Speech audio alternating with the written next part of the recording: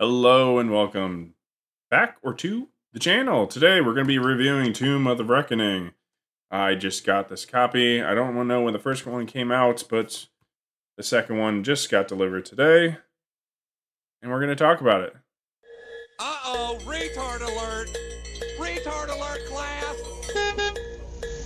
Presenting the Short Bus Veteran. All right. Oh, Manny. We're doing a review here, man. So you're going to summarize this one. Yes. Government agency that goes after supernatural forces and or activities. Old gods are returning. What it seems, right? What it seems like end of times, essentially.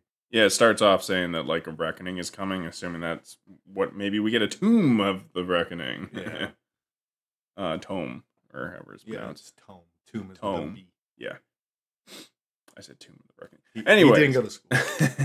So, I picked this up, watched him doing an interview with somebody, I believe, Drink with the Crazies. And it really interested me because he talked about like conspiratorial type stuff that you see in stories. Little like beings possibly being behind the scenes. And yeah, it captured my interest. And I will say, I was not disappointed by this. Oh, this one doesn't have a back to it, but anyways, yeah, overall I like that. So spoiler for the rest of the view. I'm not going to add spoilers to this review. We're going to keep it pretty tight on that. This story seems like it's going to be really about some twist. Yeah, so you're going to be a little bit. If I can already feel right now, we're going to be in a little bit of a long haul to get like some real good story development changes. Not that there isn't good aspects in this story. Like I said, I enjoyed it.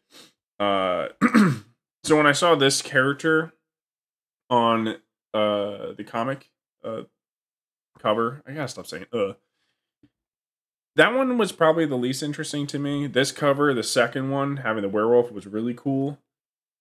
In the story, though, seeing the ninja comic guy, Ninja. it makes a lot more. I think it makes a lot more sense. Yeah. Because it seems like they're going for like maybe archetypes of like different like things. I don't know exactly, but it just seems to mesh with the story, and it feels like it's not like because it kind of looks like a superhero-ish comic costume, like cheesy, like a 90s or 2000s anime. Yeah, and what I think he's going for is like ancient armor, and I got that more when I was reading the story. So I like that. But the government agency kind of being the potential bad guys, but they don't really seem like they're bad in nature. They just kind of seem like they're doing typical government stuff and poking around things that they shouldn't be, abusing their power. Maybe, I don't know. It could. That's how it's portrayed right now. It could totally flip later. It seems like a story that might have some twists and turns to come down. I was definitely going to say abusing power. Because, that's what they get. That's what they do. That's what they do. Gotta work on that. But yeah, this cover is great. The art in general pretty good. And what else do we have to say before we talk a little bit more about the details? Maybe we have some criticism involved. Nothing major, just little things. Right. Yeah, and again, it's like this is a story. It feels like similar to my story, where I feel like there's a lot of big twists that I put into my story, and it's really hard for me to talk about it because I'm like, I don't know what I want to talk about because I don't know what's going to spoil, and because the twists are so important to this, and this seems like that kind of story. Not that we got big twists in this because it's the beginning of the story. I will say, after the first story, I definitely was hooked, but I did feel like I wish that these two stories were one story, but I mean, that's the issue of being an indie author is you don't really have the resources to necessarily wait to produce all that and the cost of paying an artist to write to draw this stuff.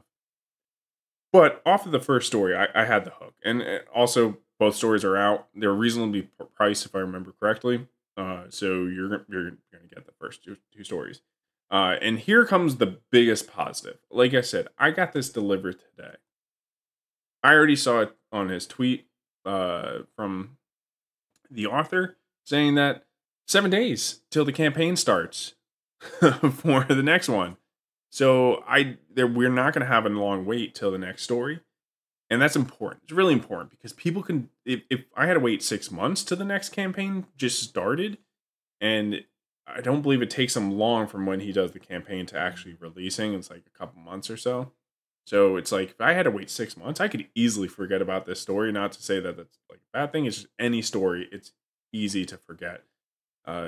Just nobody's really writing this god tier level writing that's going to capture you in one chapter. I don't even know if there's anything like that in manga, which I'm a lot more experienced with. But that's why manga's on. I'll keep saying it over and over again. There's a reason why manga releases pretty much every week or every other week. It's because they have to keep their readers' attention. It's not till they get to like really far into their books where they really got people captured. Some cool aspects is like felt like the zombie characters that are on the cover that felt very that was like a cool little not mystery but like Misdirection. no, not misdirection. It felt like what's that show with the two brothers that Supernatural. it felt like supernaturally in like a cool way. There's also this movie I cannot remember for the life of me what it reminds me of, but of this movie. Zombie movies though. No, it's not a zombie movie. It's like a ghost movie, but it's reminding me of other good stories. So good on that. The soldiers that are fighting the people, they come down on these like little tendrils, and then they also like pull them out like quickly with these tendrils power armor. from power armor from these it wasn't really like a helicopter, but it was like a hovercraftish Like helicopter ish, right? I really like that. I really like them being on these tendrils. Again, that reminds me of another anime that I saw where people tethered in. I don't know, something cool about being the super soldiers being tethered. It kind of gives you the sense of like, oh my god, I just lost it, but like importance of being tethered to something. You know what I mean? I don't know. It just gives off awesome sci-fi Well, vibes. that too. I just it needs to be in more stories. I don't know. It's a weird thing to be It's like just grabbing cool. onto light, but yeah, their armor looked cool. Yeah. I definitely am interested where this is going. I can't wait. 7 days from now I'm gonna buy the third one, and I recommend that you do too. And criticisms. So right off the bat, we were discussing, and this is just hey, this is like I hope the creator watches this and he looks in this device and looks at this device and makes some adjustments. None of this criticism is like critical. I'll say that. So the dialogue, some of the dialogue with the agency that's behind these like soldiers and stuff that are looking for these, it seems like these supernatural people with supernatural powers, they seem to be seeked out specifically by this agency, and they feel like a CIA or any other like 3-letter organization type military adjacent kind of thing. And like in the beginning they used regular time instead of military time. It was like 2 p.m. He said like 2 p.m. instead of 1400. It's a really little thing, but any of those 3-letter agencies that are like military adjacent, they're always like filled with prior military. They're going to use military time. And I think there were some other instances that happened where they weren't using like military lingo that those agencies definitely would use. Yeah, because I mean, and I told him this, even if it's a civilian agency that's military adjacent or paramilitary, they were founded by the military originally and they're ran by veterans. So they're going to have the lingo and Linguo. all that. Yeah, it's all linguo instead of lingo. all that fun stuff as a background from the military, and then they branch out to whatever specializations that they do. But like when you said Suit up. Yeah. um, I have my entire adult life up until like a few months ago has been pretty much as a tactical operator background, military and some private. And we've never said suit up. It's always gear up or kit up. Never have I ever heard it. I served in the Marines and the Army. They all said gear up or kit up. Right, and it's just the little details, Yeah. and we don't expect, obviously most people know this, and it doesn't really It doesn't take matter, away to from be the story, honest. but it's those little touches that can help improve it. Uh, hey man, if you hit me up, and we're both military background, we can consult on that. Yeah. uh, That'd be cool. yeah, that'd be cool. Because what it is like, if it is big enough, like if I heard somebody say clip instead of magazine, instantly that's like, okay, you literally did zero research on guns.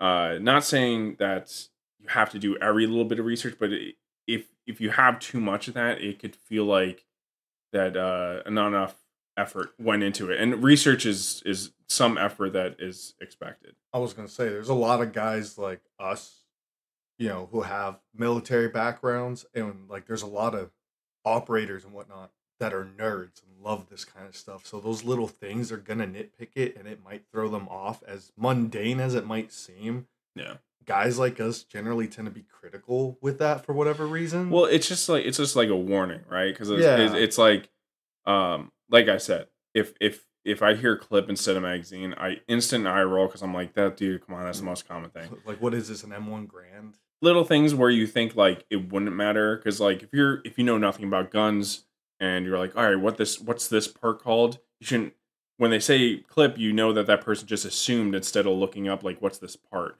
Now there's other things where it's like, okay, would we say suit up? You wouldn't know necessarily like, oh, do I need to research to see if the military has like if this agency would say something like that? So there's a difference between knowing that you should look up something. Like obviously you don't know something about guns, you're gonna look up the parts. So that's where it's like you have, it definitely doesn't reach into that territory where we're annoyed, but it's like, hey, well, so let's get off that point. Yeah. We hammered it down. That was it.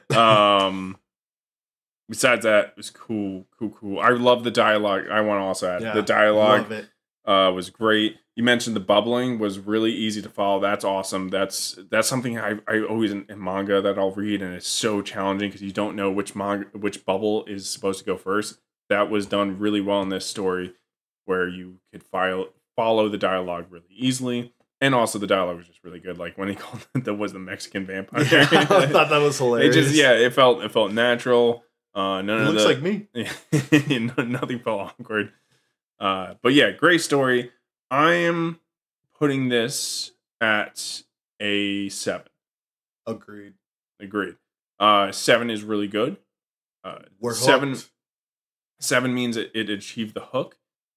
And it's really, and this is me being I'm gonna stop giving people a point on the beginning stories. Because look, the hook is the hardest part to get, and this achieved that. I'm just gonna, even if it's the beginning, I'm gonna judge it what I think it is. I could easily see any of these next following stories going up above easily. Yeah, it's not like 7 is like good. Again, I always point to Attack on Titan, where like the monster is above the head, and you just like have like a super oh shit moment. That would be like closer to like a 9. This had cool moments. It got me hooked. It did what it needed to do. Like even like people look at 6 as a bad. Like 6 is still a positive. 7's like good, yeah. Right? Now, another way you could easily got a point. Not this picture. He knows what the other picture is of the hot vampire chick. Could have got a point there. Could have easily been an 8 or 9 if she was in this one. I did expect that she was gonna be in this one. Maybe I missed something. Really let down there. I really expect her to be in the next one. If she's not, that will definitely be an immediate point loss. You're going if she's not in the third one, You better warn me if she's not in the third one, because I expect to see her. All right. And guys, if you made it this far, got news for you. You're retarded. But hey, we're all retarded here. So join the short bus where every seat is the back seat. And as we know, that back seat is the cool seat of the bus. And you're on it. All right, later. Cruising down the highway, never